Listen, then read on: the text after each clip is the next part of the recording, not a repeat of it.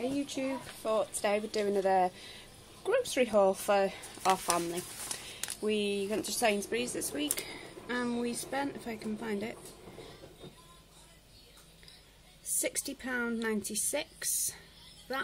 Is that including the delivery? I think it might be.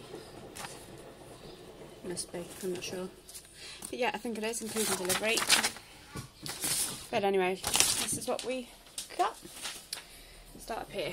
Cinnamon Wheaties, normal ones, multi-grain boulders, Sainsbury's own.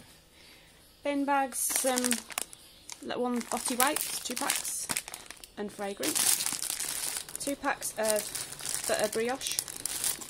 Bag of potatoes, 2 sweet potatoes, macaroni, stir fry for tonight, Italian cheese, I really cannot pronounce that.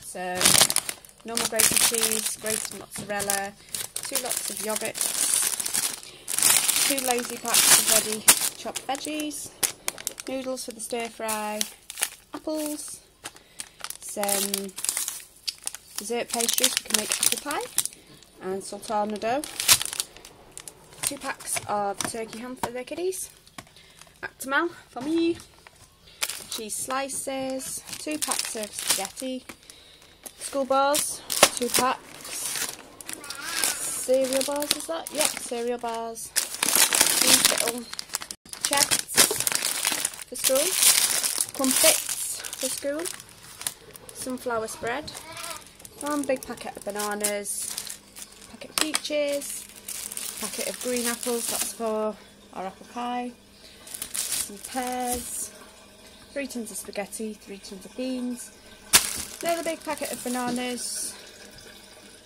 blackcurrant juice, orange juice, and some toilet roll, which is already upstairs. But yeah, we didn't get any meat because we actually went to the butcher's the other day and bought in bulk, so that's like between the fridge and the freezer now, so that should last us. So yeah, and we will be getting veggies as and when we need them. I just don't think they keep well. I prefer some like fresh. So yeah, that's our mini food shop for this week. Yeah, and yes, I know I've got a lot of the basics, but just bought a car, so we need to save money now. So no choice. Anyway, thanks for watching.